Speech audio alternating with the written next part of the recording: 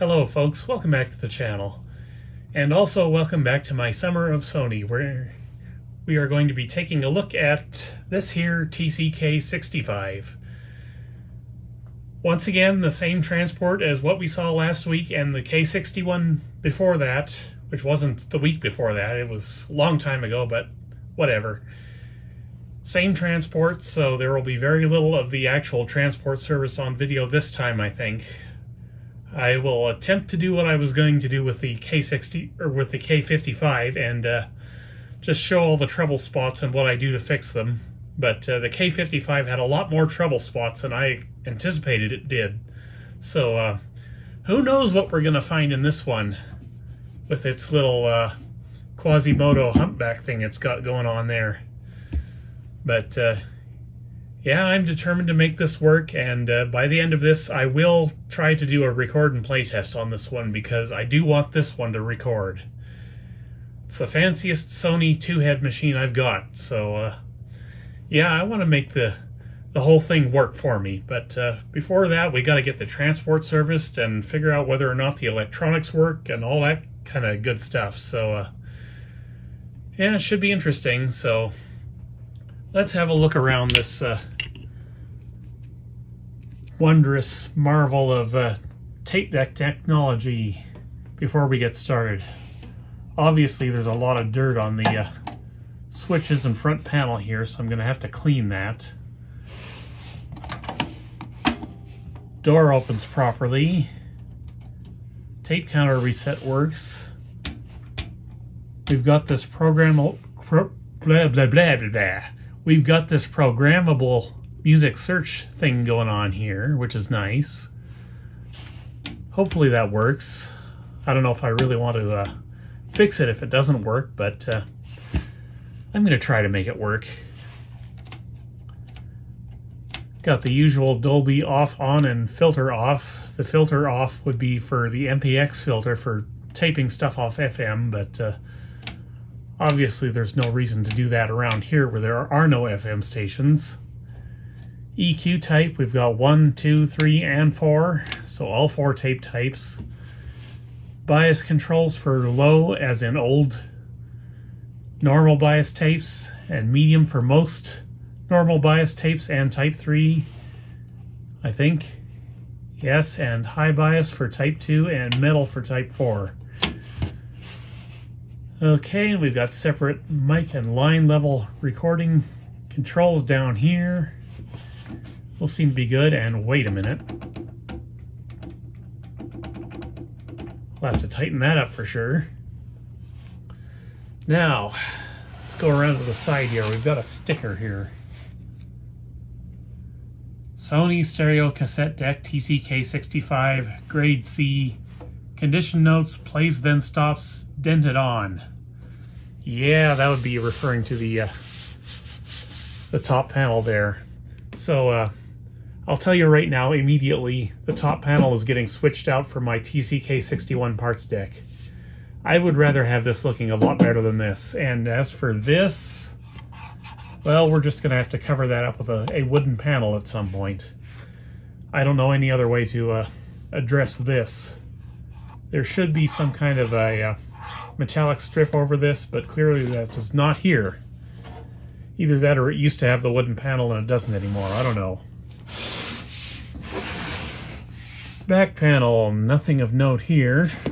This came from Florida, so I would be concerned about corrosion on these jack panels, but there doesn't appear to be any excess corrosion. So, and on this panel, there's nothing really to note here. How about the bottom panel? Anything under here?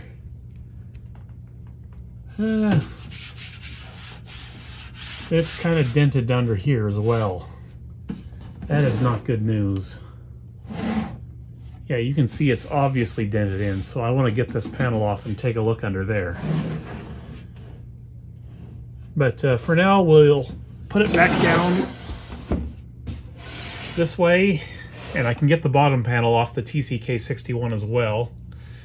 The K61 is never going to work again because I destroyed that weird magnetic clutch in there, but whatever.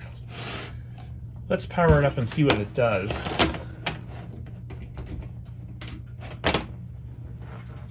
Okay, we have plugged in status. Let's turn it on. Ah, interesting. We've got lights in the VU meter here. I don't know if you can see them, but it did light up, so those lights must work. So let's get this off so we can see better. And I want to see what happens with the transport here.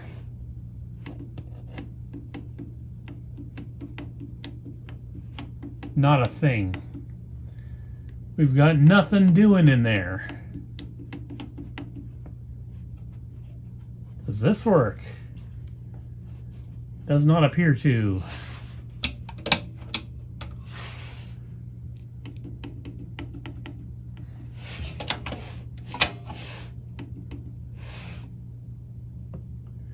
Capstan is not turning, so we've got no Capstan motor happening in there. Either that or the belt is broke, which is very likely. So let me set you up here and we'll get inside this real quick here, because I want to see exactly what's going on in there. All right, let's see if we can figure out what's happening with this. I will turn my flashlight on here first so we can see. Nothing happening at the motor. It's, well, this belt that's in here is kind of wrapped around the pulley. Nope, it's not even trying to run.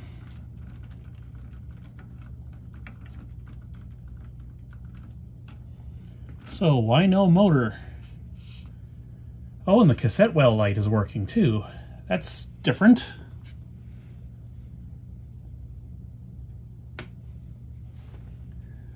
All right, so why no Capstan motor?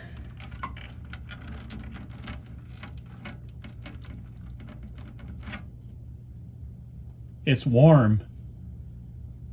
It's locked in place.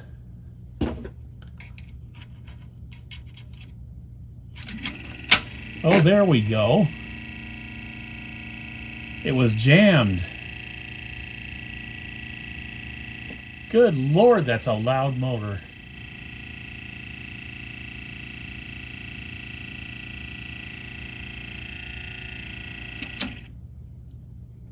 Oh, this thing needs help bad. Very likely I'll be replacing this motor with the one from the 61.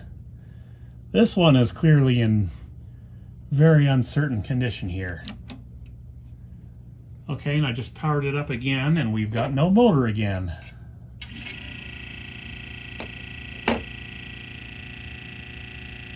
Oh, this motor is not healthy.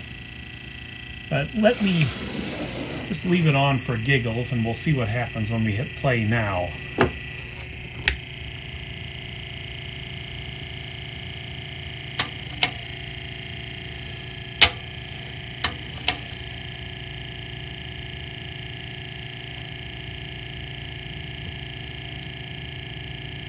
Okay, and the take-up drive is working, kind of. It's easy to stop it. This deck needs so much lubrication, it's not even funny.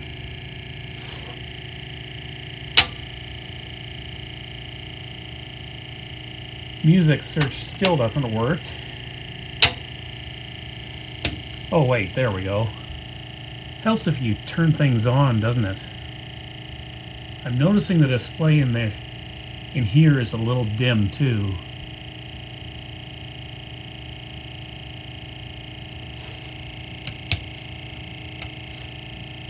So yeah, counter belt is apparently good. How about rewind and fast forward?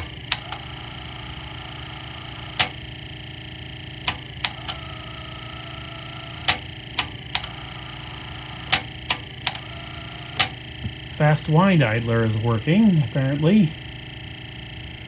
Oh, that motor, not good.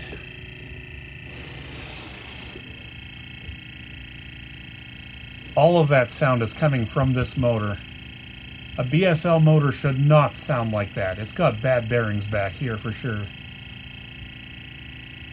So yeah, I'm going to switch this with the one from the 61, I think. There's just no point to keeping this as is. Shut it off again here. Oh, and it started on its own this time.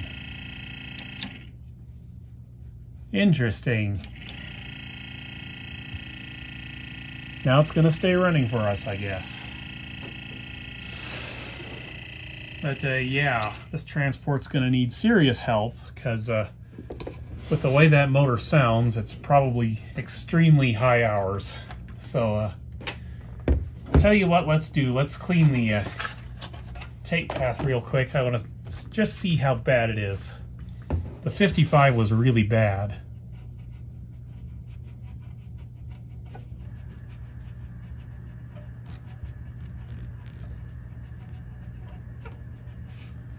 Actually, it's in better shape than the 55. Color me surprised. The capstan needs serious cleaning. That's no surprise either. It'll get a new pinch roller just like the 55 did. So yeah, got my work cut out for me on this one. I still don't know if it puts out audio. Shall we try that real quick? Let's try that. We can get it running. Our power tools are back online. Or at least our power tool sounding tape deck is back online. Let me clean this capstan just a bit more before I try to put a tape in this. This hasn't been cleaned in ages, and I can tell. Alright, will it put out audio? Let's find out. Just make sure this thing's going to run first.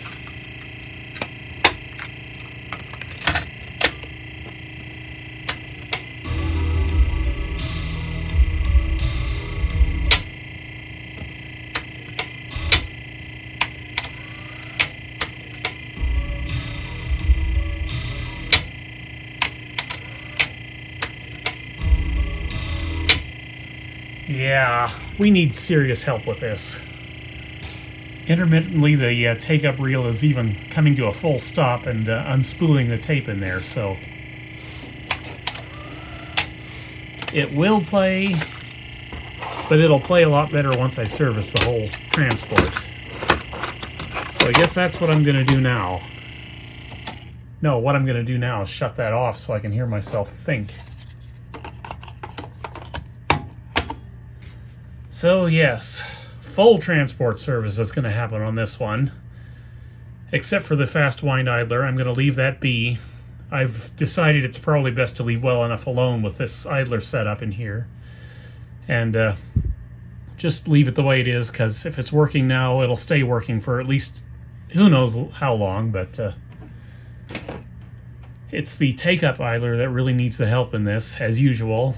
I've only got one new idler tire for these, so I'm not sure what that means for the TC-K65. I'm going to have to wait for the new idler tires to come in for that one in order to even get started on that machine, so I hope they get here soon. But in terms of this one, I'm fairly confident I can bring this one around too. I've recently fought with the 55, so I know the ins and outs of the transport fairly well by now. And yeah, like I said, I'll do everything off camera. I'll have that there Bose Via supply me with entertainment while I do so. And then we'll show you all the problem areas in this transport and what I got to do to fix it. So how about I get started now? So before getting started, I decided to open up the bottom access panel and see what was going on in here. And look at this. Bent. Guys, this thing was dropped. I don't know when and where and how and why, but it's been dropped. And we've got a bunch of old crappy circuit glue up here that I'm going to have to deal with. Delightful. Some up over here too. So yeah, lots of fun. I'm surprised it's working this well with this little bend in this bracket here, but oh well, I bought what I bought. This was under budget, so it is what it is. And I've got a, by the way, I've got a fix your audio belt I'm going to use on the main capstan belt on this one. Okay, the transport is out, and as usual it was a pain. It's just like the 61. It's really difficult. You have to remove the entire front face carrier assembly off the unit in order to even get access to pull this out, but it can be done. And I thought we'd take a look at this together while we're in here, and before I get started. You'll be pleased to know this little assembly is not cracked on this one, so she's already in better shape than the 55's transport, but I will say it's getting stuck a lot easier too, so definitely have to do something with the old grease in here. And around this side, yeah, there's a bunch of old grease here too, so yeah, just the usual stuff from here, I guess, is all we need to do is just go through and clean out the old grease and put new grease and replace this motor, new belts, all that good stuff. So I'm going to get started on that now, and I'll pick back up when I've got something to report. So before I get on with fixing up the transport in this thing, I thought maybe it's probably a good idea if I actually try to do something with this old capstan motor rather than just simply replace it. Because for all I know, I have to do this anyway on the TC-K65, and probably best to sacrifice one that's possibly worth sacrificing. So let me just try to get into this here.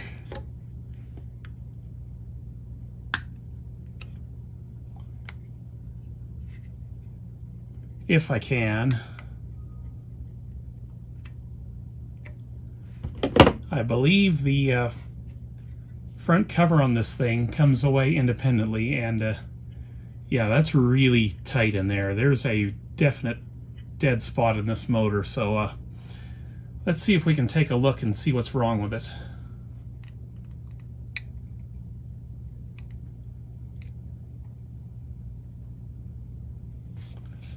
Okay, there's our motor.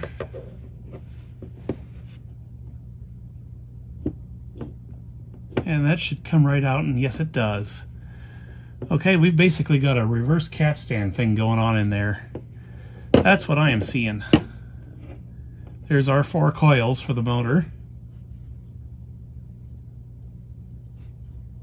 I just wonder how hard it would be to actually service this. Let me get a pipe cleaner and we'll find out, shall we? And we cannot use acetone for this one because there's a plastic thrust bearing back there that I don't want to damage. So we're going to use the isopropyl alcohol, at least on the inside of the bearing here.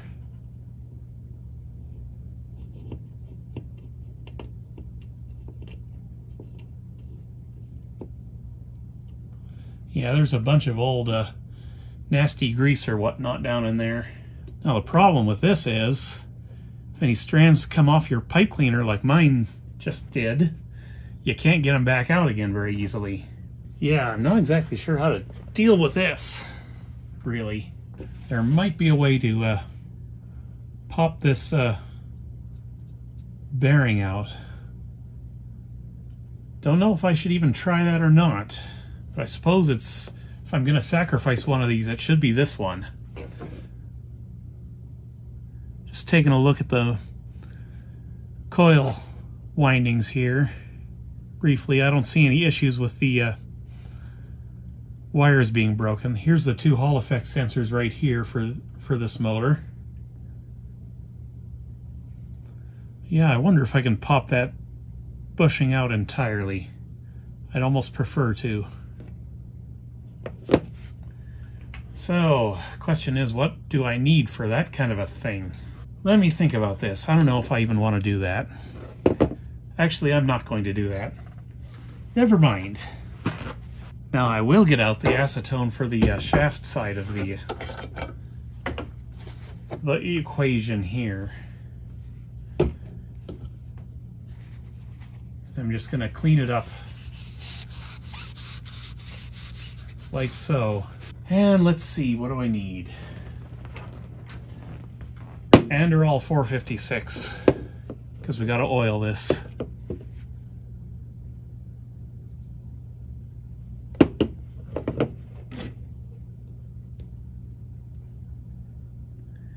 Yeah, I think I've still got a fiber stuck down in there, but I'm not going to worry about it.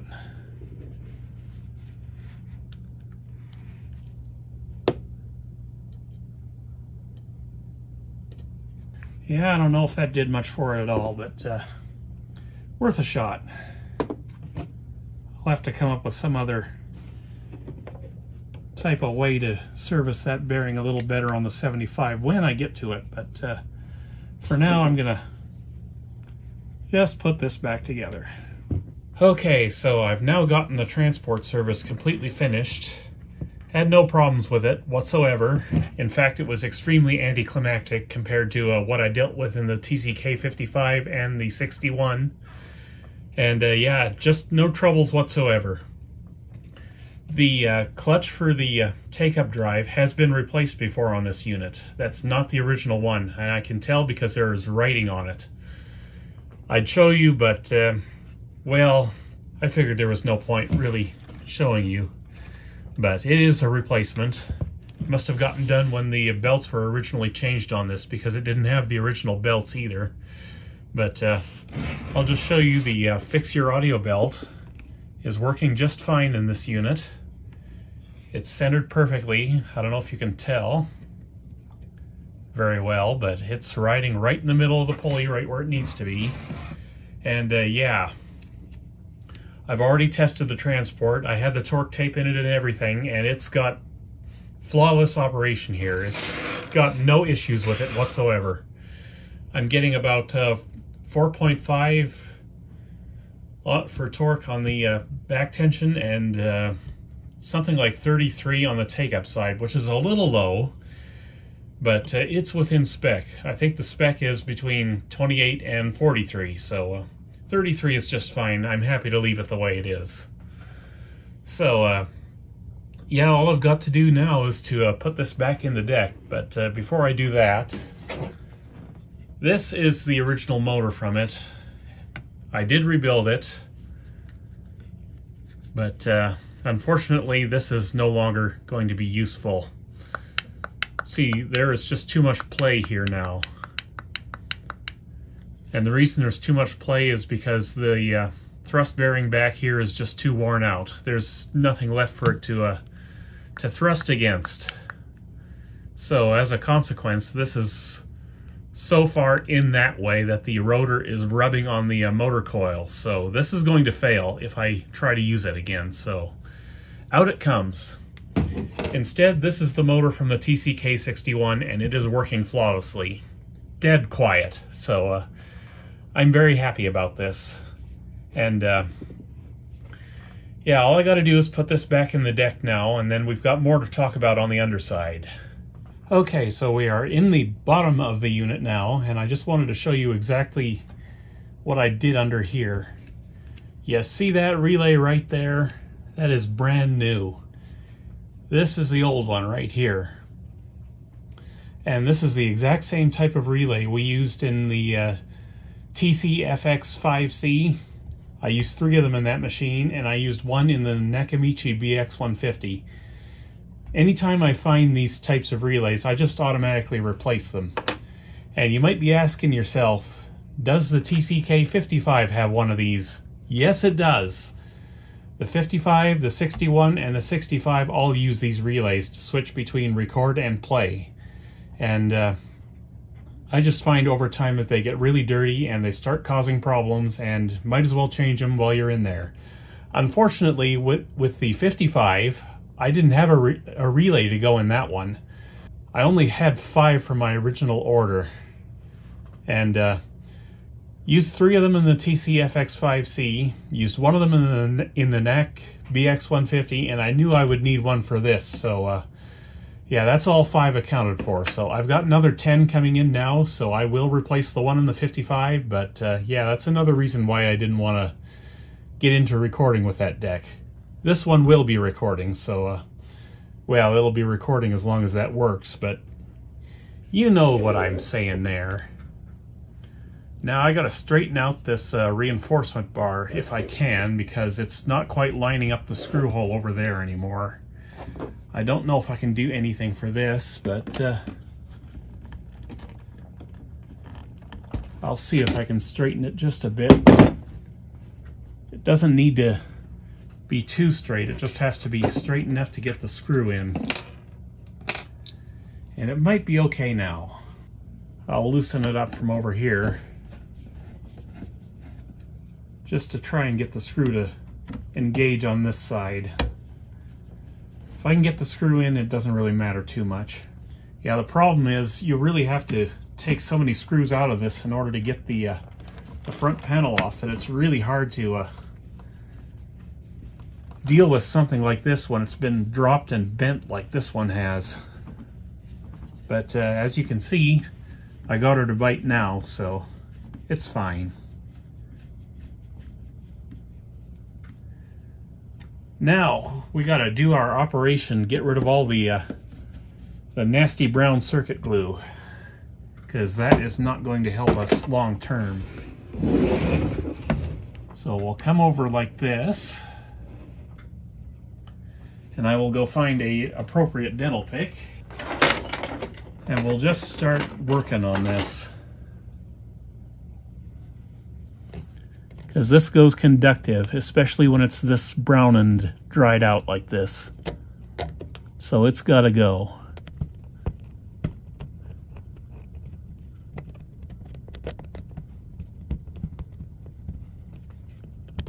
And once I'm done this, what I'm gonna have to do is I'm gonna have to look over this board, especially to see if there are any fractures or whatnot from being dropped.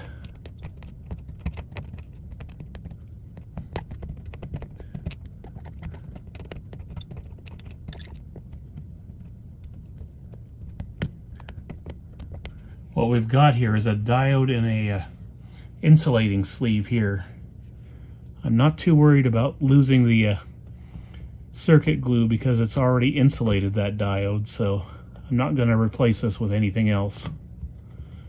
Just going to get rid of it. Okay, so the circuit glue's all cleaned up now. Here was the first area, as you saw me do on camera. I don't see any issues with that anymore, so should be fine now. Down here, I got this cleaned up too. This one was a little tricky because I had to get out the acetone to get rid of some of that ugly brown crap, but the worst area was actually over here by where this capacitor is. All of this was covered in brown crap circuit glue, and I don't know if you can see it too well, but this pin on this IC has started corroding away, so very good that we got to this in time. So I'm gonna have to reflow that and hope the connection is still good. I might check it with my multimeter before I close this up, but yeah, everything's cleaned up now. I had to pull this off the board to get at the circuit glue underneath, but it's all clean now. That brown crap was just basically covering this whole area, so very good to get it out of the way. Now I just got to do my soldering stuff, and we can put this back together. Alright, I'm just about to go into the other room and try to do some recording with this, but before I did that, I figured you might want to see just how well it cleaned up. I had to go over the faceplate several times with Simple Green, and that took most of it off, but as far as these knobs go, they were so filthy I had to use acetone on those. So I didn't want to use acetone on the faceplate because then it takes all the labels off, and we don't want that. So yeah, the deck seems to be working just fine. I did have an issue after doing the circuit board service underneath that every time I put a tape in it, it started immediately wanting to record right away. And I found the cause of that was a pool of acetone I hadn't soaked up yet on the underside. So I had to clean that up, and it seems to be fine now. Like, it's not trying to go into record mode now. It's playing just fine.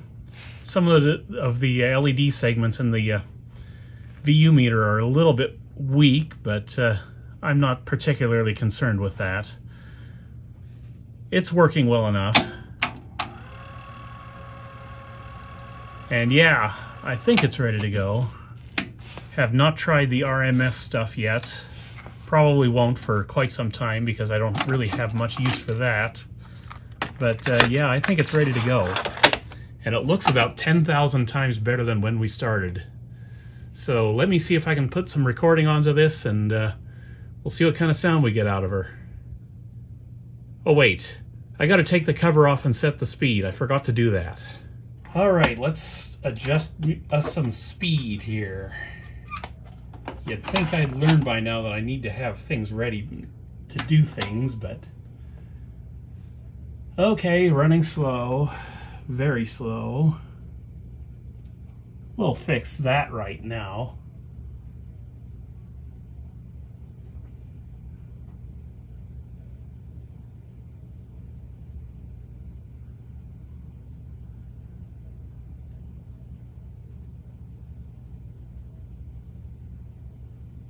I'm using the Denon's speed test tape, so I'm calibrating it to the Denon.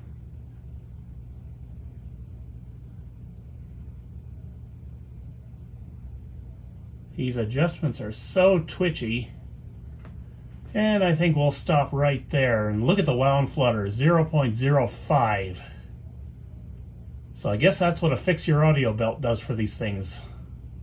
I'm seeing it even below 0.05 there. I love it. Let's try another one.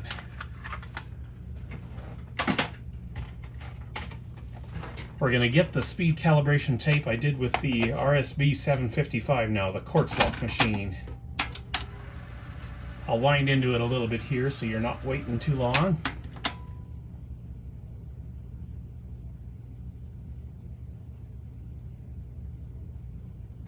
Speed looks right on target. I'm happy with that. Wound flutter's about the same.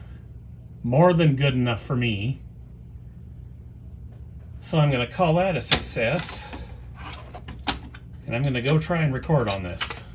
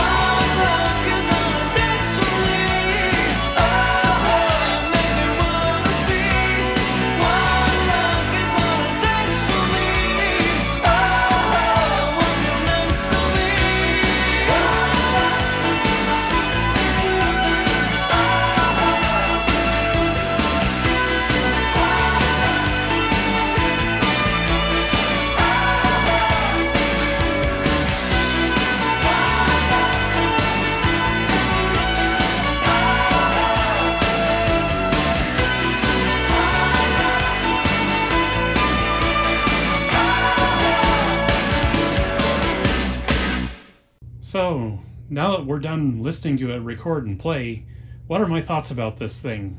Well, quite frankly, I think it's the best sounding Sony two-head machine in my collection. It's better than the 45, it's better than the 55. Well, the 55 didn't record, so that's not saying much, I guess, but it's better than the TC-FX5C as well, I think. By a little bit, not by much. The 5C can do Dolby C, which this one can't, but that's fine. I don't need it for noise reduction at all. I don't record with noise reduction at all anyway, so why would I need it? But yeah, given the condition this thing showed up in, I'm honestly shocked that it performs quite that well. You heard it. It's got plenty of treble to go around, and yeah, it just records extremely well. It loves the Sony Metal SRs. What can I say? In terms of keeping up with the three heads, of course it doesn't do that very well. I can still tell I'm listening to a tape no matter what with any of those recordings I did with it. I did 3 songs on it, and yeah, each time it sounded like a tape, so it's not able to fool me the way the big 3-headers can, but it's still pretty dang good for what it is. In terms of keeping up with the 2 Nakamichi 2-headers, I don't think it quite gets to that level. It gets close, though. It gets much closer than I thought it would. But yeah, very happy with the way this turned out. Now, are there any further issues to deal with on this machine? Yes, a very minor one. I didn't check the azimuth, and as a result, it's off. And I can tell it's off because once I got to the end of my 3 songs I recorded on this machine, and the tape went into a track that was recorded on another machine, all the treble dropped out of it. So yeah, it's possible that it's out of adjustment for azimuth, and I will have to do that in the future. I will do that off camera on this machine, because when it comes to the TC-K65, I'll have to do it on that machine for sure, so I might as well do it on camera there.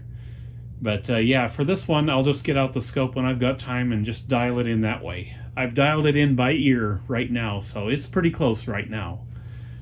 But yeah, that's going to be it for today. I hope I get the idler tires real soon, like in the next week or so I can start on the 75. If I can't, I'll find something else to occupy my time with. Maybe we'll get into the Sony open reel machine again. But yeah, we'll have to see what happens. I really hope the idler tire comes in so I can start on the 75.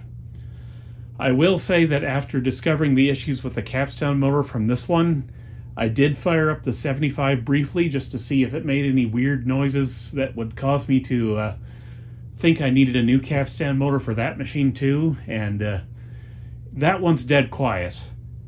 However, that one also runs the Capstan at about half speed, so we're going to have to look into that when we get to that machine, but that's neither here nor there. We're dealing with this one right now, and I'm happy with the way this is. And yeah, I'll see you guys in the next video. Take care.